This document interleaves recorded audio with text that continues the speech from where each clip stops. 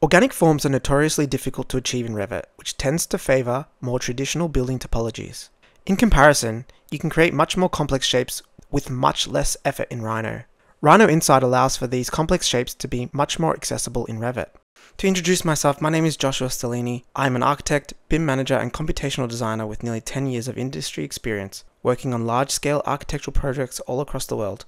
To download the template files for this lesson, you can sign up for a free account on our website, thedifferentdesign.com, and follow the link below. In the example Rhino file for this chapter, you will find a surface, which will form the basis of our organic pavilion structure in Revit. Now, we could just plug this surface into a direct shape if we wanted to transfer it quickly and easily, and this is exactly how the entourage has been brought in. This results in an organic form, but does not allow much flexibility in Revit. Instead, in this example, we are going to panelize this surface and recreate it in Revit with native Revit geometry. We will do this using adaptive components and beams. So let's first talk a bit about beams in Revit. Beams are what we call line-based components. In Revit, they are drawn by specifying a start and an end point. However, to create them in Rhino.Inside, we need to provide linear curves. So let's start to process our surface into a series of lines using Grasshopper. To do this, we're going to simply divide the surface using divide domain and isotrim components. The isotrim component requires a surface, which we already have referenced from Rhino here. For the domain input, we will use the one created by the divide domain component and add some sliders for the U and the V counts so that we can control the segmentation of this surface later. Right now we have rectangles. However, in this instance, I want the pavilion to be made from triangles. This will ensure that they are all planar. To do that, I will deconstruct these faces and reconstruct them as triangles and join it all back up into one BREP.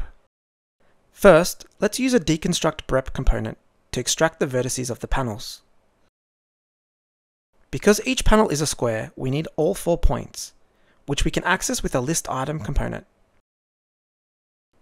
Expanding it by clicking on the plus icon will reveal the indexes 0, 1, 2, and 3. These represent the 4 corners of our panels.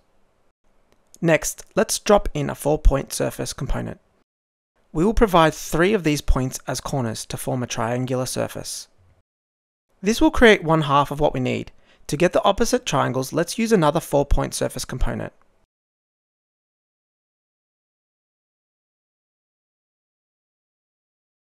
This time, we will need to feed in a different set of indices. In Rhino, we can see that we now have both triangle portions created. So the last step is to use a BREP join component, which will join the triangulated panels back into a single BREP. So now we have a nice polysurface that has been triangulated. We can now use this as the basis of our Rhino.Inside workflow. As mentioned earlier, we will need curves for our beams and faces for our panels.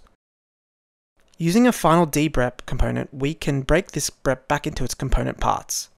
The faces will eventually become our panels in Revit, so let's split them out into a surface container and label them.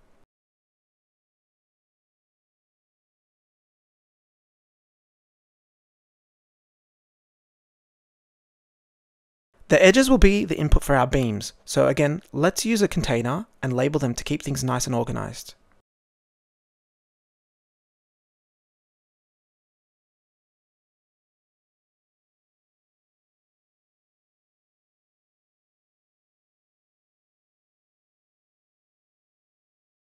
We'll come back to the faces later, but for now, let's go back to our edges here. These edges will serve as the input curves of our Revit beams. To create a beam, go into the Structure tab and select Add Structural Beam. Looking at the inputs, we can see that there's a curve, type, and a reference level. Let's skip over reference level and select a type instead. I'm going to select this one here, which is a C150 beam, which already exists in the model. The final step is to add our lines. Revit will process the command and generate our beams in the Revit model.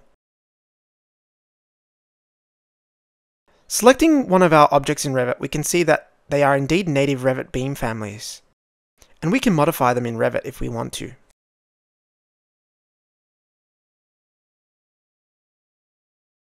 Okay, so that's already very exciting, but now let's add some panels to this form.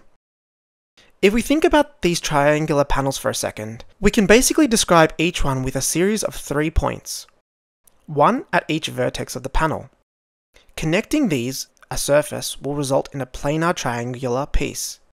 In Revit, there's no native tool that does this operation by default. Most elements require inputs such as points, curves, or lines. For this exercise, we're going to need to develop a custom family. We need to create a special type of family called an adaptive component family. So let's go ahead and do that. Click File, New, Family. Navigate to the default Revit templates. The template that we want is called Generic Model Adaptive. As I mentioned, adaptive component families are a special type of family in Revit, denoted by the grey background that you see here.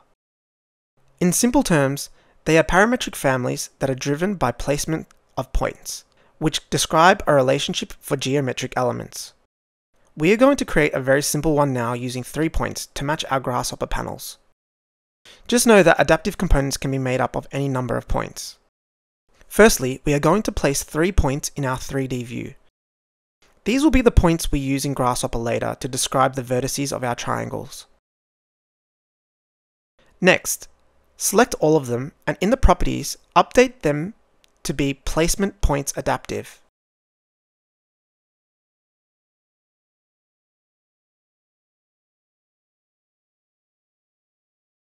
You'll see they are now numbered 1, 2, and 3. This order is important, as it's the order we need to specify in Grasshopper to recreate our panels correctly. So now we have our placement points, however we don't have any geometry in the family yet. To create the panel face, draw some model lines between each of these points. Make sure that Snap 3D is selected and connect each of the points to form a triangle.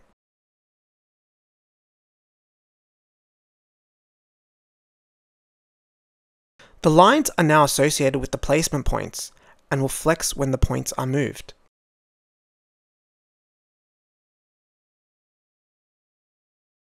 To create a surface, select the model lines and click Create Form.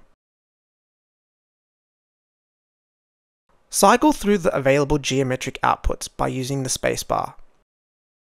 In our case, we have the option of a flat panel or a 3D extruded triangle. Select the flat face to complete the family. Save this family and load it into the project.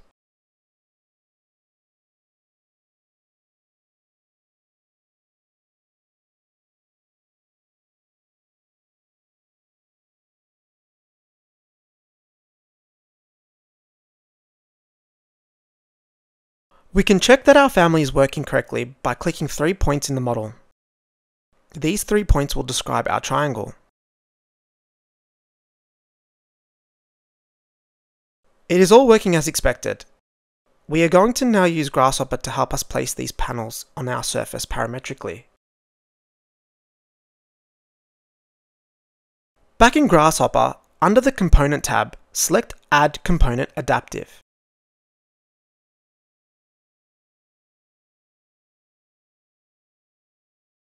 This component needs just 2 things.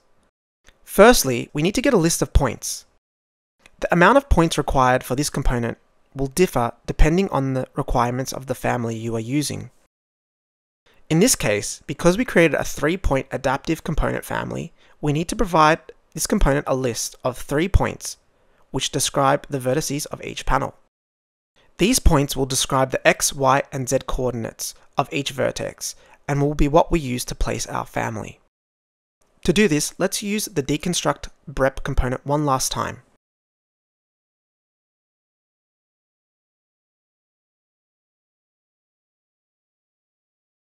The output shows a data tree containing 3 points for each panel, which is exactly what we need.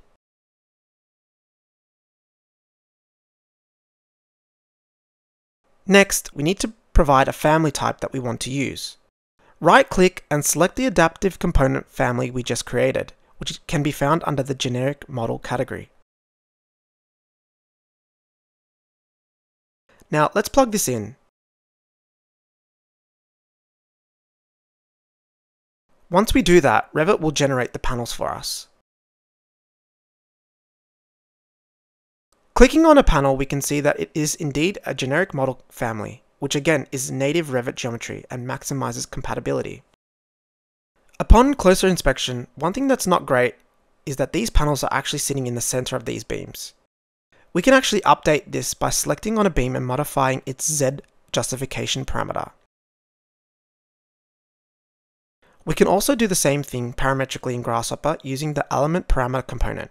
The elements we want to modify are the beams we created earlier, so let's plug the output of the add beams component into the element input. For the parameter name, we will input Z justification, which is the parameter we modified in the properties panel in Revit. Again, remember that the text is case sensitive. This parameter controls where the beam sits in relation to the line it was drawn from. In Revit, we can specify origin, top, center, or bottom in the properties panel. However, in Grasshopper, we need to provide a number value between 0 and 3, which corresponds to the index of the selection in Revit's backend, which is not as intuitive. The one we need in this case is the top justification, which is index 0. If we re-enable the add structural beam component, Revit will process the changes and our model will be updated. Our pavilion is coming along nicely. However, let's use Grasshopper to make it even more interesting by giving these panels a bit of variation in their materiality. Back in Revit, click on any panel and select Edit Family from the ribbon. Select this surface and apply a material parameter to it so that we can control the material properties of each of these. Make sure that the instance parameter is selected and reload the family.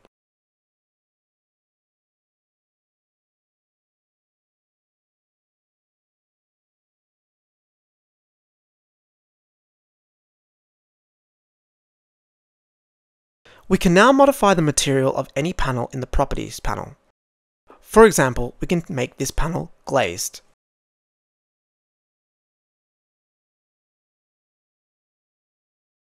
Of course, we can also use Grasshopper to modify the material of our panels.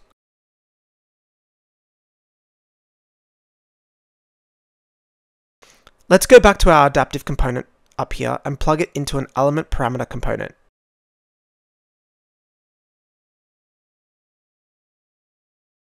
For the parameter input, we need to specify the name of the material parameter that we created within the family. In my case, the name of the parameter is called Panel Material.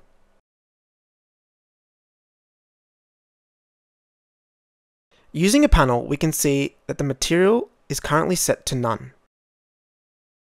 To specify a material, we need to use a material element in Revit.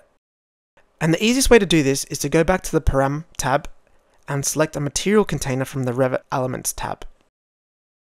Right-click on the container and select a material. Let's go with glass for now.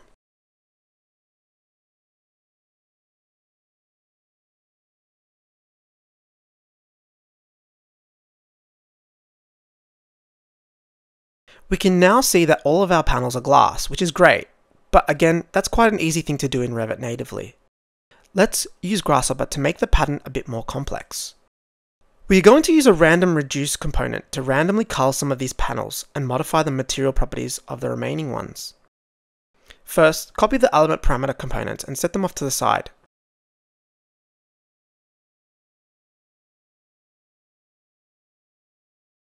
Now drop in a random reduce component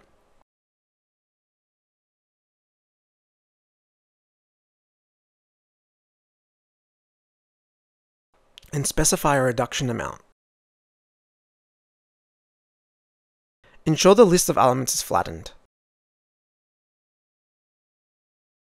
This will randomly cull panels from our list, leaving us with a random pattern.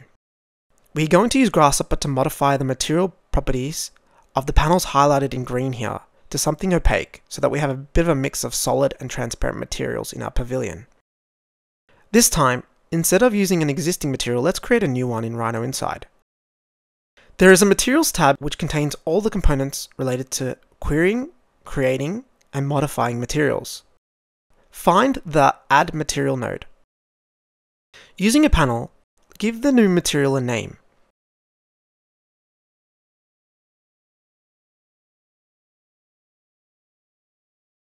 This will create a new material in Revit, which we can check by going to the Materials menu.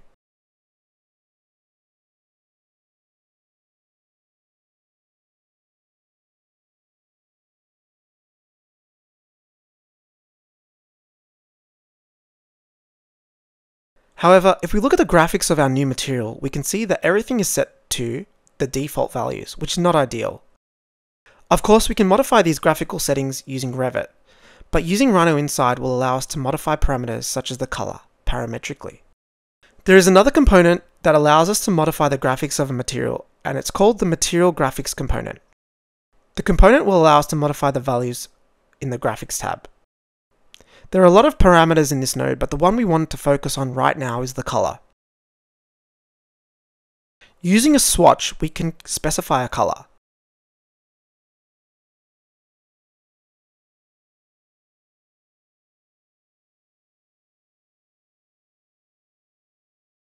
The component has turned black, indicating that the material settings have been updated in Revit. We can now use this material as the input for our panels. In Revit, we can now see that our elements have been updated. We can see a random assortment of glazed and solid panels. As always, this system is parametric. We can update the material, the randomizer, the input geometry, and the model will all update. Hopefully this gives you a better understanding of how you can bridge the gap between your conceptual designs in Rhino and your realized BIM models in Revit. If you want to keep learning, check out some of our other tutorials on this Rhino.Inside Revit training course available on thedifferentdesign.com and follow the link below.